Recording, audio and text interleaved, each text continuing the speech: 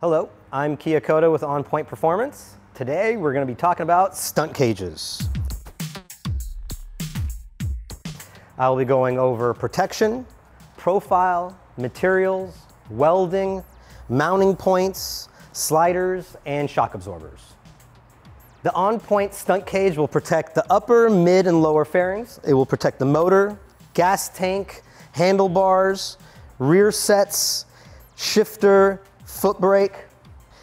It will stay clear of your legs when you're riding, and it will allow full lean of the bike without the cage touching, which is right there.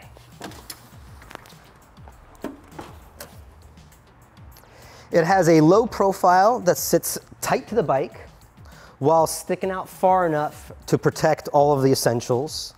When we design a stunt cage, we will always start with sliders as close as we can possibly get them to the bike and slowly working the way out until they offer the protection necessary and not go past that.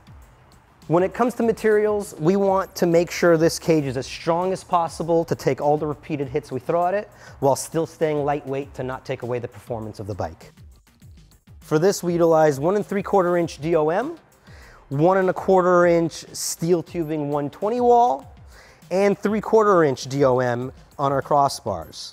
We utilize CNC machined mounting tabs here, here, and here, and all of them are 3/8 inch thick, which is pretty much the thickest used in the market. Now let's talk about welding. All of our products are TIG welded, while the majority of products in the market are MIG welded. For those of you who are not familiar with the difference between TIG and MIG, I won't get too much into the details, but just know that TIG is the strongest weld possible. It comes at a cost of, requires a lot more time to do compared to MIG, and it requires a much more skilled welder to be able to properly do it.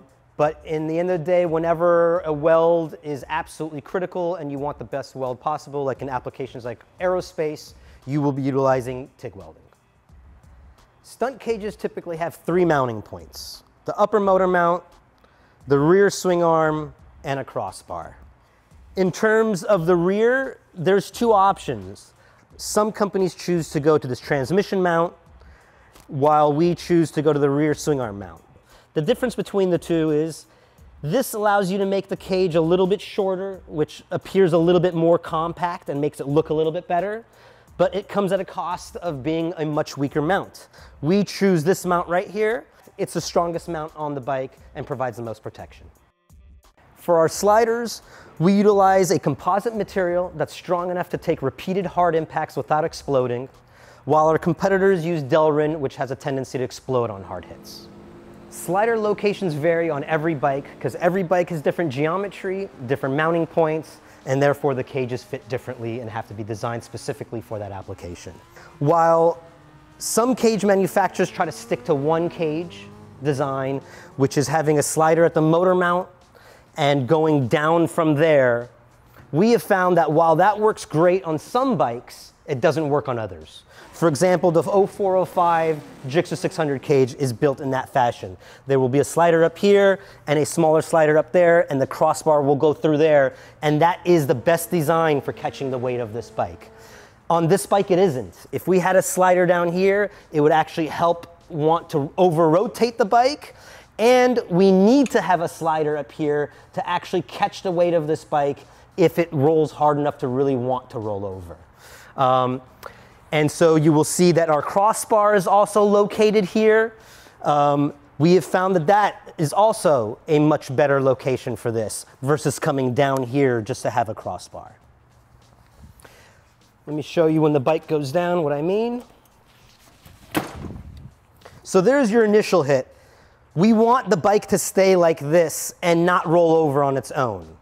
And everything's protected from foot pegs, motor, plastics, rear sets, all that stuff's covered. Now, if this bike falls hard enough, there is a potential, if it's going fast enough, it's going to want to roll. That's where this other slider and our sub cage is going to come into effect. This will catch the bike and prevent it from rolling. It will just slide. These bikes were not designed to have cages mounted to them or to take repeated hard hits from low sides, high side, or wheelies. These were designed for racing. They have very lightweight frames that are prone to cracking and are overall weak. Therefore, we utilize shock absorption to keep those impact forces off the bike. We linked up with a suspension company that builds off-road race shocks, and we worked with them to develop a material that we can utilize to handle the weight of a bike falling at speed or from a wheelie. There's a couple other companies that have attempted to do shock absorption. They use a spring, and we feel that is not adequate. Reasoning for that is a spring is not a shock absorber. A spring is designed to set ride height. Think about your car. There's a shock absorber to actually handle impact forces and shocks. And they typically use air, gas, or a fluid, or a composite material. And that's what we have here. While this may look like a simple foam, it's far from it. It actually will compress at a progressive rate, similar to an air or gas shock or even oil, and will keep the impact forces off the bike significantly better than any spring could ever do, which is better than nothing, but nowhere near as a proper shock absorber. With all that in mind, we need to still make sure the cage looks good. We follow the lines of the bike, we try to stay as close to it as possible, and ultimately we try to make this look like if it was a factory component, if Kawasaki wanted this. You'll notice that when the bike goes down, the only thing that makes contact with the ground are the sliders, not the cage tubing itself. And that's also a major difference between our product and competitors that feel it's acceptable for cage tubing to actually scrape the ground, ruin fresh powder coat, and actually gouge into the metal of the cage when the bike goes down.